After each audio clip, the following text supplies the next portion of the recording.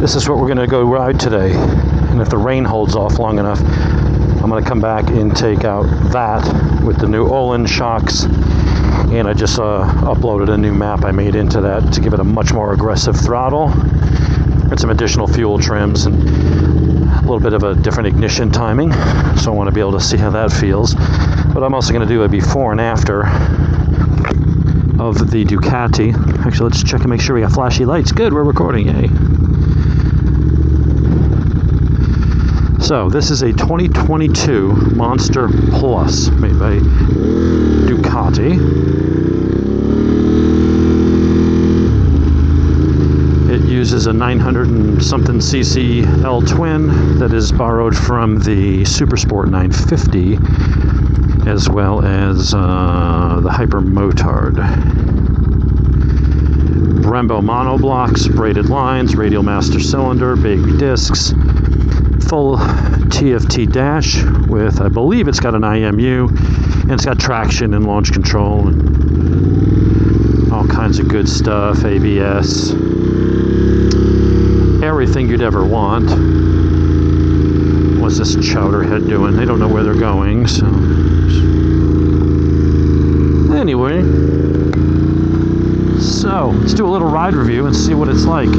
Seating position's good. Seat is Ducati. It's hard as a rock. I don't know that I would, if this was my bike, this is my wife's, I don't know that I would keep that seat. I might go for a comfortable seat and repad it. Brakes are very touchy. Torque, it's good. It wants to lift the wheel very easily in first. So this bike has EvoTech frame sliders, some kind of phone holder thingy, which I don't care for. I don't need to see my phone while I'm riding. It's got these really nice aero mirrors, billet. And it has a $2,700 Terminioni race exhaust. So they call it a 3/4 system. It does keep the headers, but the cat box and everything else gone. With some nice high flow mufflers. It'll scoot. It's got some nice torque. Throttle response in sport mode is just crisp and immediate. Little luggy down at low revs. Ducatis tend to be that way. We're going to go to the right. I'm going to get rained on less. We'll go this way. Why am I using the clutch, dummy? Because my ZX14 and my Speed Twin both have conventional shifters. This has quick shift with auto blip.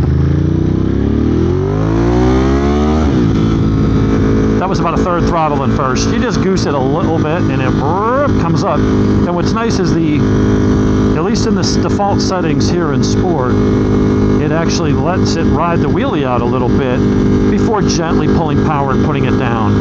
I've had other bikes that have wheelie control and it just slams the front, which makes you look like you don't know how to do a wheelie. People laugh at you. There's a good chance they're laughing at me anyway. So, power's good. I reckon this one, it looks like rain up there too. Damn it. I cannot get a break on this weather, man. The weather in Atlanta has been so bad this year, so atrocious.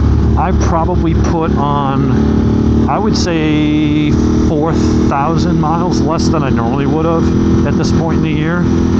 It's just like living in a rainforest. It's like we're in Florida. It's cloudy, you get a little bit of sun during the day, and then it just rains every freaking day. Anyway, enough of me bitching about the weather. This is supposed to be about the bike. Acceleration, it really is strong. It's got a very linear torque curve. There's no real big spike. It just pulls. And we'll do a roll on in a second up here. Let's see. All right, watch the tack.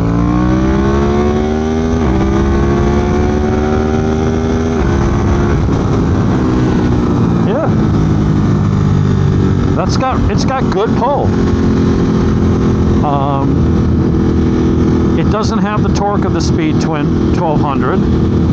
It also doesn't have the weight of the Speed Twin. So at the wheel, this should be making about 100 horsepower. It's got the Terminioni kit, lightens it up, adds a couple horsepower. It also has the up map from Ducati that goes with that. And I'm getting some raindrops on me, god damn it.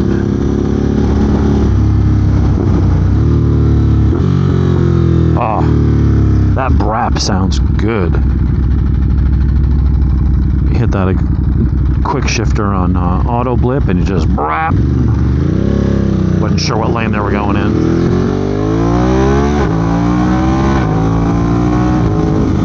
Quick shifter's good, although it definitely, it's a little bit lurchy. Damn it, running right into the rain. We're gonna turn around and go back the other way. It does this all the time too. I'll leave my house and it's sunny. I get 1 mile from my house and it'll be pouring frickin' rain all the time. And over there, that's heavy rain. So we're gonna make a U-E, head back. Oh, little wheelie, unintentional.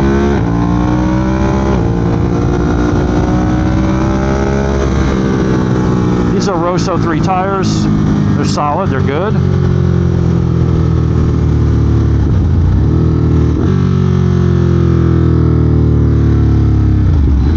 I like it so far. It's got a good seating position to be aggressive, but I'm fairly upright. Now I also have long arms. You gonna run the light or not? Very good.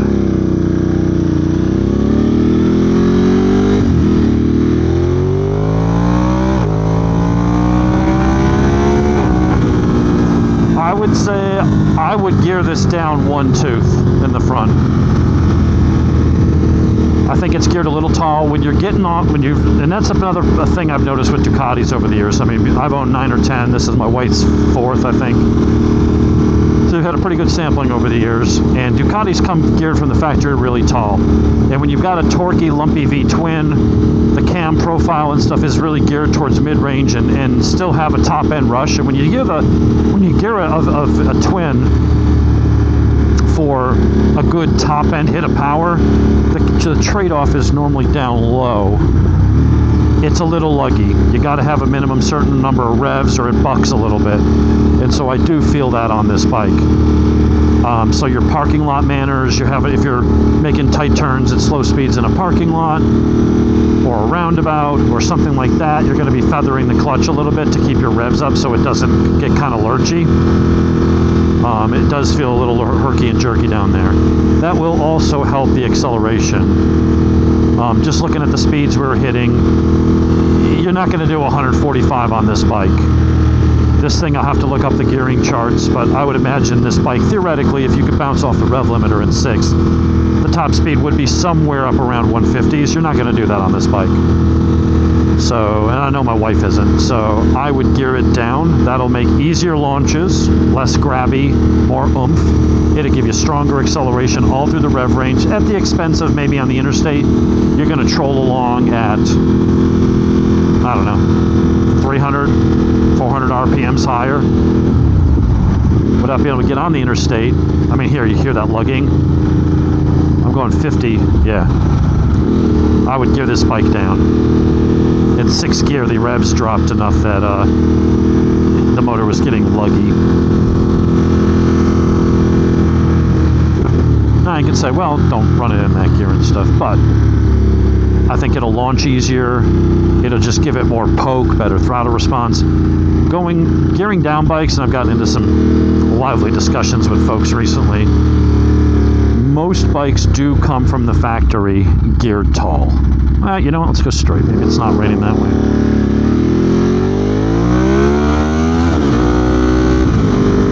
Yeah, just effortless wheelies. It's going to make that wheelie more. It will make it a little more wheelie happy. But when it comes up like that, it just lets you ride it out a little bit and puts it down soft. Very impressed with that. So that's the first thing I would say. So far, I really like this bike. It's got the right sound. It's obviously got the looks. It's a Ducati. A little gearing change will give it a little more urgency to that acceleration, and you're not going to really lose top speed. And that's the thing. Like, a lot of bikes, like look at my ZX14. It's geared to do 208 out of the box. that bike is not going to do 208 miles an hour. You know, you can unrestrict the ECU and all the tunes, all that stuff I've done, and it's putting 195-ish and 110 foot-pounds or so at the wheel. It's still not going to go 208 in stock form like that. Well, semi-stock form. It's just not. So gearing a bike down so that you're actually can hit your theoretical top speed, it's a balancing act. You don't want to go gear too low to where it's really buzzy and frantic all the time at highway speeds. You want to be able to just kind of cruise along and not just have it revving the nuts off of it, wasting fuel. But you also don't need it geared to do 20, 30 miles an hour, and maybe in this case, the fastest you're ever going to go. I'm going to look at the gearing charts. I have a feeling we can gear this bike down a little bit and make it nicer. Now, the other thing I would say is the suspension. It doesn't feel bad. The damping is okay, but it's non-adjustable in the front. And I don't know what the back, I think the back just has preload. The front has nothing. Nothing you can do. It just is what it is.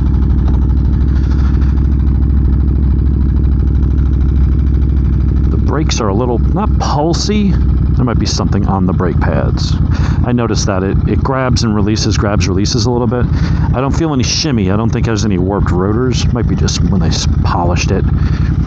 Sometimes they get a little bit of polish on one part of the rotor. So you feel that little less friction there. Let's see, what else? I mean, the controls are easy. You want to pick a different ride mode, you just hit that button, hit the mode button, and then select your modes. And go in and turn on your quick shifter, change your wheelie control, ABS, Ducati traction control. You got a fuel meter, it's good. Tachometer is easy enough to read. You got your gear indicator, air temp, trip temperature. I mean, all the things you really want are all there. So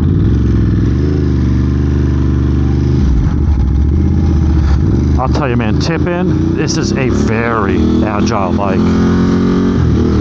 It's just, you think about turning and it just flops into the turn. Yeah, I feel that brake thing. I'm going to need to get up and go fast and then do a strong brake and see if I can burn off whatever's on there. I've just seen that with new bike. Well, it's not a new bike, it's slightly used. But a lot of times the guys get a little slapdash with the spray polish at the dealer when they detail it before they deliver it to you. And then you end up with that. But that's an easy fix. The brakes are very strong. I'll tell you, this is a Brembo. I think it's an RCS master cylinder, steel braided lines. I want to say those are M50 or M430. That might be M432s. Either way, they're Brembo monoblocks on a light bike with everything you'd want.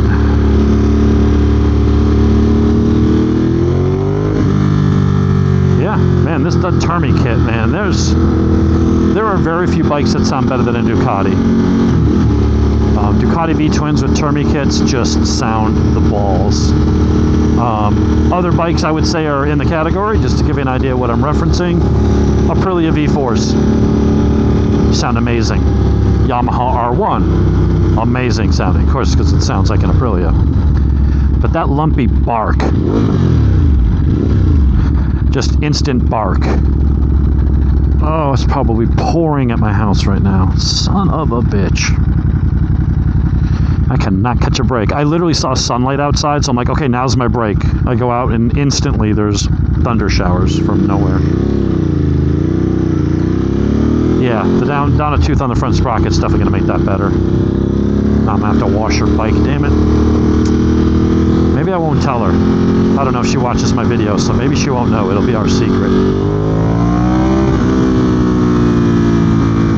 So the suspension feels good, but it's slightly sprung. If this were my bike, I would probably be doing cartridges in front and replace the shock. The Monster now comes in just the base model, and then they call it the Monster Plus. The Monster Plus adds like this piece of plastic and another piece of plastic. There's nothing mechanical. It's not like going to an S model where you're going to get, you know, better suspension or, you know, things like that. What I would want to see, you know, when I buy this bike, what I would want to see would be like an S model. And here's my critique of the bike. I think it looks the part. It's beginner friendly, but it's got more than, I mean, 100 horsepower is, you know, compared to today's fire-breathing dragons, you know, that you can buy, like the ZX14 R1, and basically any leader bike, Super Dukes, MT10s. Yeah, you're going to look at this and go, it's mid-range. It's not an Ninja 300, it's, you know, but it's a mid-range bike. And that's what it's supposed to be. But 100 horsepower, I mean, think about where we were 20 years ago when you had like a CBR 929 or something that was like the king of the sport bike heap or something, 954. I mean, those bikes made a little more power, but I mean, 100 horsepower wouldn't be much off of that, you know? 100 horsepower is where Gixxer 750s used to be, and those were the sport bikes of their days, you know? So it's definitely, it's enough to get yourself into trouble, but it shouldn't be intimidating. And if you're a new rider, this sport mode is touchy. I mean, you just goose it, it just wants to go. So you put it in road or urban mode, and you'll drop the power. So this is a bike that, for me, I would like to see an S model. These retail new for about 13 grand for the Plus. For me, I feel like the suspension should be better. Granted, my Speed Twin was also 13 grand, and it had non-adjustable forks, and the shocks weren't enough either. So maybe my expectations aren't realistic enough in today's world. But I feel like the Speed Twin, I think that's a different market you're selling to. It makes a little bit less power. It's more of a classic while still being sporty enough to be exciting and, you know, be fun. But then you've got, you know, this is a naked sport bike. It's super light, it's agile, you've got the brakes, you've got the power, you've got the rider modes and the electronics. It's got the performance.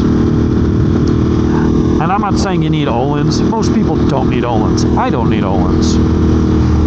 I don't even think a bike like this needs Showa, I will go down a little further, needs Showa big piston forks, which I'm a big fan of those.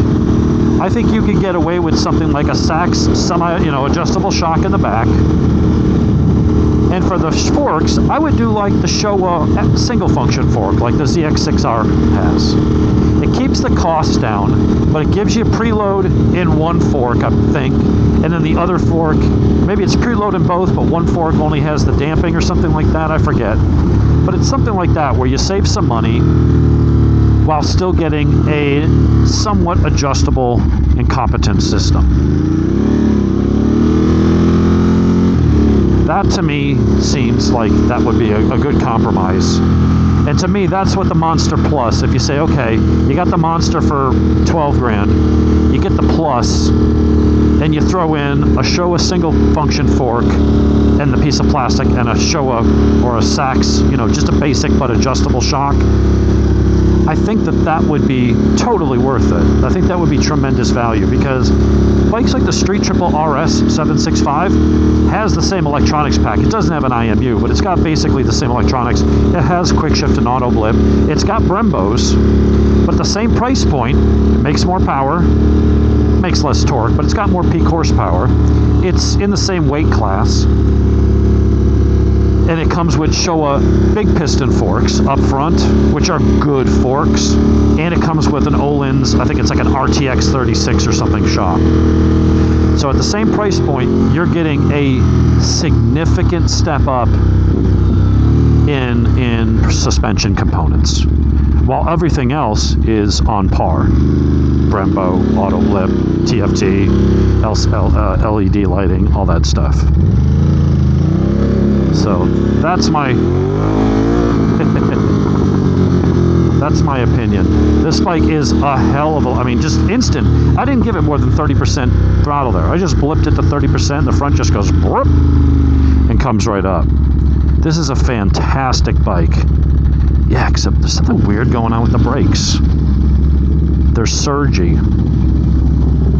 but they're not shuddering. It's definitely not a warped rotor. I'm going to have to put this up on a stand and clean those things. It's an alcohol brake cleaner. What do you clean brakes with? Oh yeah, there's this stuff called brake cleaner. So, very nice. Definitely digging the bike. It feels great. It looks great. It sounds great. Other than needing some suspension. But for my wife, I don't think that matters. I just look at how soft that is and not a lot of rebound. It kind of comes up and bounces a little bit. I would want to just see a little bit better damping. And maybe that's something where you put a little stiffer spring in and some thicker oil. The shock. Fuck. Stupid remote in my pocket just pushed. Yeah, there's no adjustment other than a little bit of preload collar. That'd be what I want to see change on this. For me. To me, that would be a plus model. You're not getting the fancy single-sided swing arm of the Street Fighter or any of that stuff, but it's a pokey little motor, man. It just wants to go. It likes to rev. A little bit of a gearing change. I think that's all this thing basically needs for her. For me, it would need some suspension. I could ride it, be a good commuter and comfortable and all that, but I wouldn't do really aggressive mountain riding for me. With that suspension, I think it'd be a little wallowy.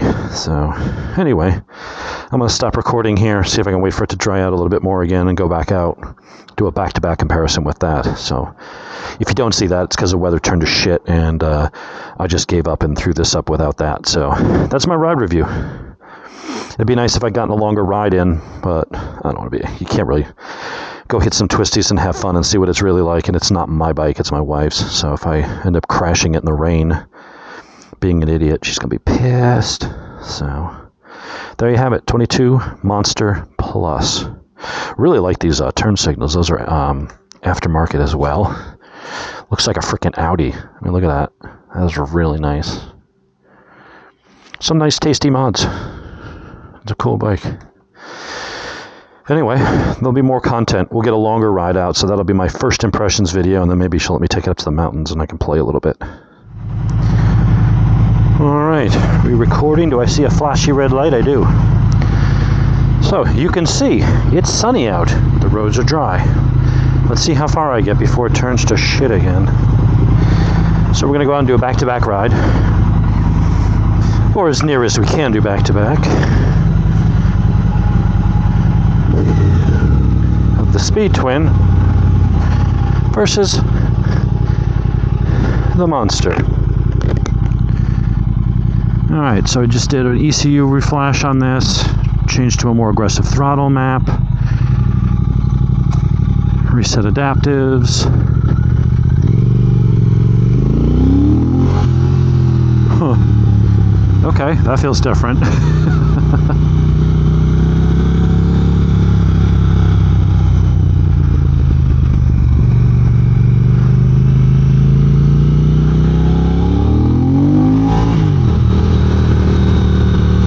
Feels good.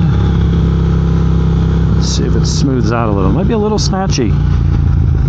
Below 5% throttle, your maintenance throttle, I might want to dial that back just a tad and save it for anything over 10%. Make it more linear. But it's trial and error. I will say it does pick up faster. Oh, and it wheelies. Wasn't doing that before. This bike is fun. Yeah, so let's get out, get it up to temperature, and go play a little bit.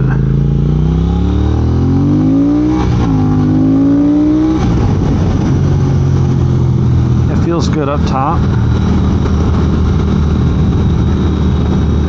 but it's a little twitchy. You know, you can probably look where I'm barely touching that throttle.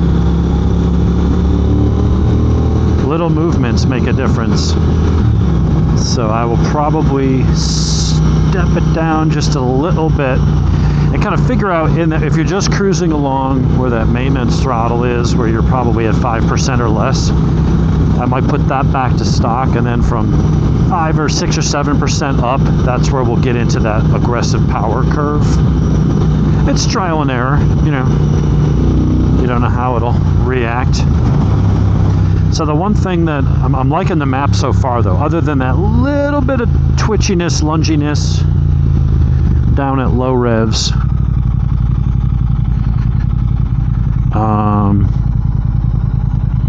you know, yeah, I mean, it definitely picks up quicker, man. Front just wants to come right up. This is stock gear. This is not geared down. This is stock exhaust, stock air filter. All we've done on this thing is remove the intake snorkel and just pulled the DB killers out of the stock mufflers. I didn't do an X pipe yet.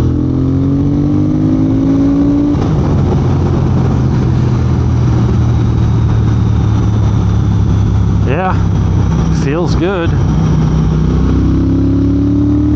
Nice torque. It doesn't have that top end zip of the monster. It doesn't have that sense of urgency. But I don't know that it's pulling really much less than the it's like, I think it has more grunt. I mean, it just instantly wants to pick up. But then as you rev, the revs don't climb as fast, and back we're on the fucking wet roads again. God damn it. You really just cannot, I cannot win with weather. Every time I go out, I'm like, it's sunny, it's dry, and there's like, my house is in this little bubble. The second I get out of the bubble, I get a mile down the road, it's friggin' raining again. It's very annoying. I'm about to wash all the shit off the bike that's flying up all the road slop. But,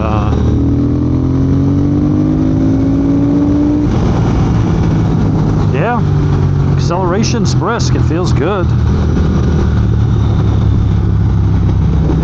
You know, when I was doing a little roll race on the interstate on the other day with Donna on her Monster and me on this, and she pulled away, but not as much. And when I think about the 150 pound, 160 pound weight difference between me, the bike, my bike being heavier, and I'm 100 pounds heavier than her, it's she pulled away like not a bike that was faster necessarily. She pulled away like a bike that just had less weight to lug around. I think that if we were to normalize it for the weight, I think this thing would stand toe-to-toe with the Monster. Now my forks, you know, is critiquing her bike. The forks on hers are really soft. My forks on this, the shocks were shit for my weight, although these Ohlins feel really good. But the stock ones were just, you know, kind of wallowy and stuff. Yeah, I don't get this. It's sunny and blue skies, but it's just, everything's wet. Water everywhere. At my house, it didn't rain at all. I'm not even a mile from my goddamn house. I know it sounds I'm bitching a lot with the weather, but when your only real hobby is riding, and it's for me at least, it's a weather-dependent hobby, and it just does nothing but it rains 5 days a week. It drives me friggin' bonkers. And up there's no rain. It's dry. Anyway. And it's always just wet enough for me to have to, now I gotta go clean the bike. So, what was I saying? Yeah, the forks on this they're non-adjustable, but they've got good damping. They actually did a good job on the refresh for the new model.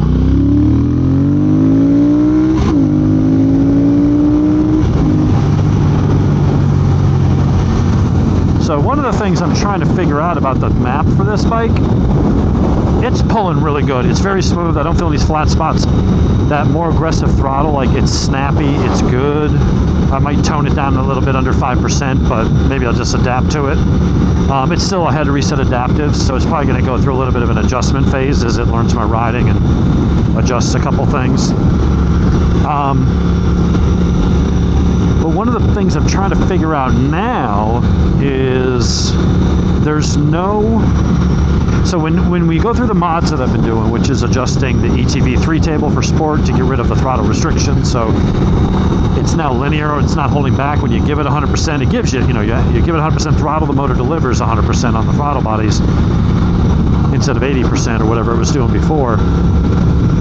I noticed that it's only applying that to gears 1 through 4. And I thought when I was riding this before, I'm like, wow, 1, 2, 3, 4, they feel great.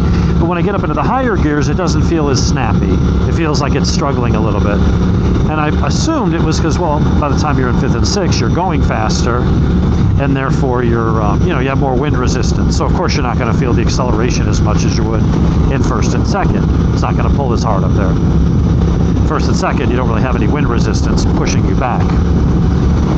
Well, I come to find out that on this bike, when you do those throttle mods, if you follow my other videos, it only does them in gears 1 through 4. 5 and 6 are not an option. If you go to the Street Triple RS, when you make your ETV changes to unrestrict it, it does it all the way up. It does it neutral and gears 1 through 6. So you're unrestricting all the gears. Apparently on this bike, I can only unrestrict 1 through 4. You might say, well, that's, if you're up playing in the mountains, that's where most of your power is, and, that's where you're going to spend most of your time in those gears, so that's not really a big deal. Okay, that's a fair point, but it also, took a couple little back roads. You get rid of the top speed limiter on this, which I did. Well, if it's restricted in 5th and 6th by the throttle plates and it doesn't give you full power, then you don't have the option of even hitting the stock speed limiter, which was 134 miles an hour anyway. You weren't going to hit that because the motor was pulling power above 6,000 RPMs, dropping you down to 81% power in 5th and 6th, even though it was de-restricted in the first 4 gears. So, yeah. Anyway. Oh, it just started to wheelie in 2nd. Didn't do that before. Huh. Yeah, whatever I did, it made it a little twitchy down low, but man, did it wake the shit up everywhere else.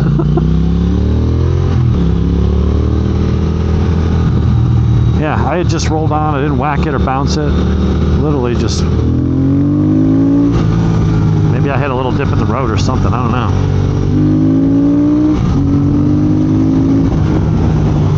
Now, this is definitely pulling harder.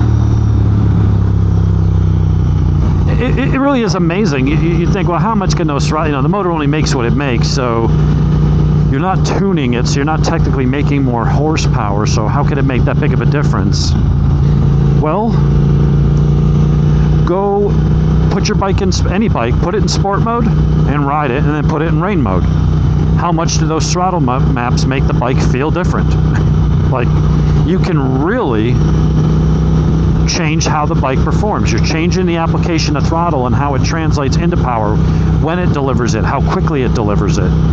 At the end of the day, the bike makes 92 horsepower at the wheel. It still makes 92 horsepower at the wheel. But when you give it 50% throttle and it's only giving you 21%, when you change all of that, not just doing it up top, but you do the quick throttle mod. So this is a hybrid. This is a more of a aggressive than my original one, which was leave it stock in rain and road, and then in sport only go to the the top columns and just to get rid of the limitations, but leave everything else the same.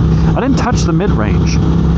This time around, I did go and change the mid-range, and it made the bike almost too aggressive down low when you're just barely rolling on 2, 3, 4, 5%. So I'm going to go back and tweak that down just a little bit, but everywhere else, like you just goose it and it just wants to go. And it's wheeling now in first, like really easily. It's starting to wheelie in second if I'm not careful or paying attention. Like, it's definitely changed how the power is delivered. And it's not placebo. Again, if you think, oh, these things can't make much difference, well, go ride your bike in rain mode. You got a ZX10, you got a Street Triple or Speed, go ride it in rain mode instead of Sport if you think it doesn't make a difference. Because on modern bikes, they're not using different fuel maps. They're not cutting ignition. They're not doing things like that. When you go into a different ride mode, you go from sport to track to this. Yeah, I might be changing ABS and traction control and other things, but as far as engine power, You're not changing the fueling of the bike. The fueling's always the same. What you're changing is, when I turn this, what's the ECU going to do about it? Is it going to say it's rain mode, you're only getting half power? No matter what you do, it's going to come on slow, and it's never going to open the throttle plates more than 60%. We're going to make it not just cap the power by only, it'd be like you were only allowed to turn the throttle 60%. Well, how much power would you make? Well, not as much as if I was allowed to twist it all the way. Here, the difference is you could feel like you're twisting it all the way, but it's not giving it to you all the way. Now it is. Now it is very linear. It's very direct. There's no lag.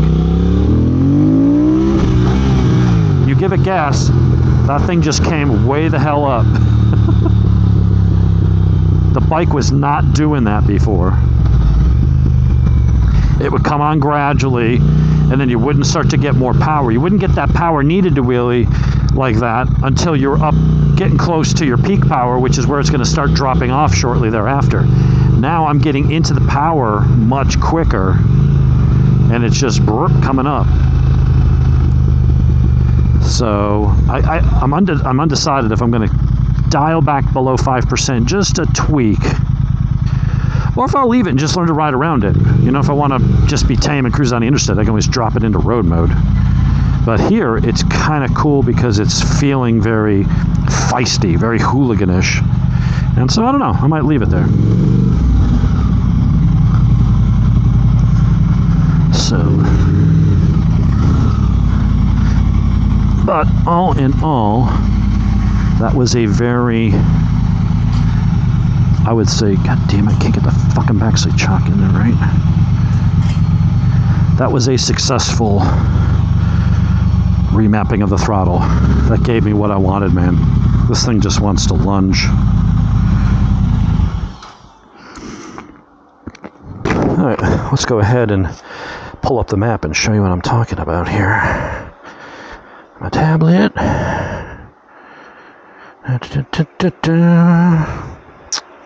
No, it's not going to unlock.